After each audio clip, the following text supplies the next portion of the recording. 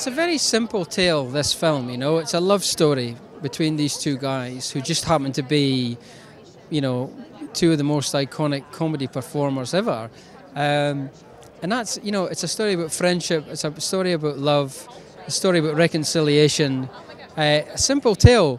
It was the most wonderful process because Steve Coogan and John Reilly spent months and months in the lead up to shooting, working on routines and working on dance steps. It wasn't an easy job. It was a fun job, but it wasn't an easy one because we had to, John and I had to bring to life Stan, Laurel and Oliver Hardy, and if we got it wrong, I think that we wouldn't have heard the last of it. I felt very comfortable working with John. I felt we worked very similar, and we kind of played around and kept the atmosphere going for whatever the scene required, and just sort of, I felt like we approached it in a similar way. Where we get the creative license in our film is the moments between the official moments, you know, so no one really knows what they said to each other in their dressing rooms when it was just the two of them, and there's not very much candid film footage of them, so it was really interesting diving into their lives and figuring out who they were and what they might have been like all the time off stage.